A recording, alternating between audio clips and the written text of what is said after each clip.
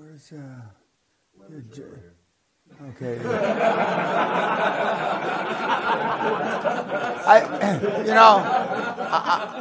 I should be able to tell.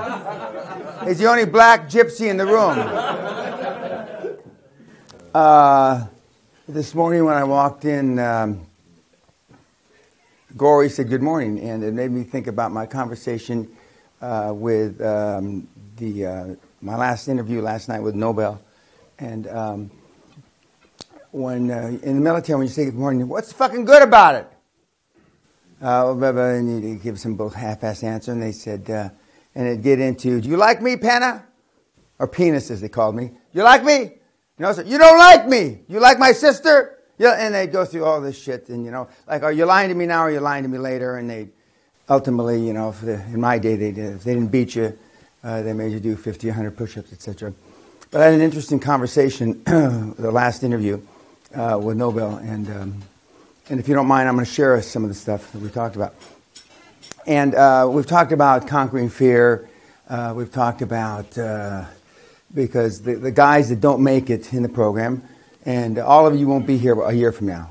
If it is, it'll be the first class that there ever was. And it'll be because you quit. And not dissimilar to SEAL training, not everybody makes it. And more in recent years, I throw some out that aren't with the program. But when I was talking to Nobel, that he has not a dissimilar past than myself. He was a fuck up, and he went in the military. He got himself straightened around, and he understands these things that we're talking about, doing things that, in spite of us being afraid, it's not being afraid. It's not what happens to you. It's how you react to what's happened to you. And so he got out of the military. He went back to school. Not dissimilar. He finished his degree in 2.5 years, very much like I did. And now he's at the next step of his life. The things that he did in addition to what I did, he got involved for self-confidence. Let's leave it at that. And martial arts and cage fighting. And so you can never tell by looking at the package what's inside. So he did that, and so he was a cage fighter. I didn't do that. I got in a lot of fights, but I wasn't a cage fighter, martial arts. And so he understands the discipline angle. He understands focus. He understands a lot of the things a lot of you cunts don't. In addition to that, he was a member of one of the elite, arguably the 82nd would say the most elite, but one of the elite fighting units of all time, 82nd Airborne. And so there's a mystique about the 82nd Airborne. And you can Google it. Over a drink tonight, he can tell you about it. But so he learned the traditions of failure's not an option. And which you could all do well to live your life as failure's not an option. And instead of how you were trained, unfortunately, by your mealy-mouthed parents. And again, I want to say, because I was looking at some emails last night, your parents didn't go out of their way to fuck you up. But as we talked about, I did the best I knew how, or I did the best I could. Well, that just ain't good enough. Unfortunately, love of your parents doesn't get you across the goal line. It just doesn't. It's even worse in some cases if you don't have the love of your parents. And I've seen people come through this program that hated their parents. And that's what drove them across the goal line. I'm not suggesting that end of the continuum, but I for sure know that I've seen that work where they had such disdain. I'm going to prove it, and normally it's to your daddy. I'm going to prove my daddy wrong. I'm not a worthless piece of shit, etc., etc. And again, everybody I've talked to has got either minor or major daddy issues. So it's interesting So Nobel's at a crossroads in his life, and he's here. But when I was talking to him, he went to a Jesuit school, Jesuit university. And I asked him, I knew it was a Catholic school, but then after I talked to him, I said, is it a Jesuit school? And most of the schools that the Catholic religion has are Jesuit, because Jesuits are the teachers of the teaching order of the Catholic Church. And I can't think of which the nun order is, and that's why I was asking about what nuns trained you, but there's one or two of the nun orders that are also teaching. But I can listen to him, and he sounds like a Jesuit seminary, from a young man from a Jesuit seminary. So the Catholics have left their mark on the little Pakistani kid here. And that's what the Catholic Church says. You give me your child the first 7 or 8 years, and these are my words, I'll fucking own him. And they've been saying that for 2,000 years. And notwithstanding all the problems they've had, and the pedophiles and the priests and all that shit, I mean, they're still around 2,000 years later, and they're maybe not as strong as ever vis-a-vis church attendance, but they're a power to reckon with.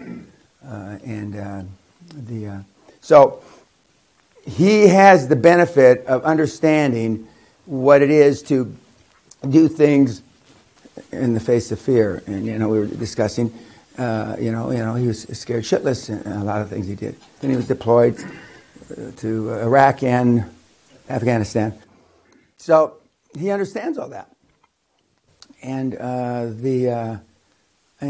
So some of the things, whereas Michael's got an advantage because he's done roll-ups with his dad, and a couple of other of you have got slight advantage, marginal advantages because of your backgrounds. Only marginal. Nobody, just because he did that doesn't make this program easier. It makes certain aspects of this program easier because, he's not afraid of certain things that you will be because he knows they're not shooting bullets at him. At least we haven't discussed what you're going to do yet, so unless you're going to be robbing banks, hopefully they're not going to be shooting bullets at you. And so, it's in every group that I have, there's, a lot of different personalities. And there used to be a program on TV 15, 20, 25 years ago about New York City, and it says 8 million people and 8 million different stories. Of course, New York City's got a lot more than 8 million people now. But here we got 22 people and 22 different stories. And they're all different. The takeaway for you is that no matter what your story is, and I've told you we've had murderers come through here, we've had convicted felons, and we've had everything. We've had French Foreign Legion, you name it, we've had it. The deal works. The fucking deal works. And when I was meeting with Rich, who is the penultimate person I saw last night, and for those of you ignorant fucks, you can look up penultimate. We were talking about how when he was doing his research about me, and he saw a few things, and he's one of the older guys in the group. Some of the lines connect more quickly looking at what I did than for some of the younger guys in the room because they haven't done anything. In some respects, the younger kids that haven't done anything, you needed more research. And then, of course, some of you young guys saw me 3, 4, 5 weeks ago and made a decision because in the search that you did on Google vis-a-vis, what you were looking for, it resonated and it clicked. So all of you have different backgrounds, different social economic milieus, yet you're still here. Except for the 3 students. All of you have been out in the real world. And probably a third of you don't know exactly, when you came here, didn't know exactly how you were going to use this. But you knew that you needed to do something different. And one of the students, how long do you have? A year left? How long? 2 years, okay. He said that, I didn't know exactly what I needed to do, but so he thought that, or he knew that this was the kind of exposure Because what we do here, and what I do for the week, and we're halfway through the week now, is that I expose you to not only new ideas, not only new opportunities, but a different way of thinking. And as I showed you the slide that resonated the most with Brian Rose, you take all the research that you've done and all the due diligence you've done about personal development, etc., and you connect the dots here, because this isn't about personal development. You know, we're connecting the dots on what little experience you have, personal, and couple that with the experience that you think that you've gotten from reading all the bullshit books, which I know you haven't, because if all those books had even marginally resonated with you, unless you're a fucking amoeba, you wouldn't be here. I'm going to say that again for the YouTube fucks. If all the fucking books that you've read, all the pod fucks, all the bullshit that you've spent time wasting, in my judgment, time on, had even a marginal effect on you, you wouldn't need to fucking be here and take 8-9 days out of your life. And the reason you're here, and the reason why people listen to the podcast, this thing on YouTube, is because they haven't had an effect. Because most of you, like Leonard, are looking for the perfect answer. And he's looking for the perfect answer because he is a mechanical engineer and he doesn't want to have the bridge break. And I'd never heard that before. He said that he was taught when he was going to engineering school that, you know, when a doctor fucks up, only one person dies. But when I fuck up, 100 people could die on the bridge. Right? Well, that's such a load of cock. It's unbelievable that they're teaching that shit. I mean, I always wondered why the engineers were so fucked up. But now he's brought it home to me. I don't understand that. You know, why would they tell a kid that? Why would they tell a kid that? I don't know. You saw Klausy last night, right? Take away from watching Klaus, who visited me here a couple years ago. Not a couple years ago. It was a couple years ago now? Yeah, a couple years ago. 2 years ago. What's the takeaway watching him standing right here? Okay. What did you garner or learn or? Very value-based. He's very what? Value-based as opposed. Yeah. And what else?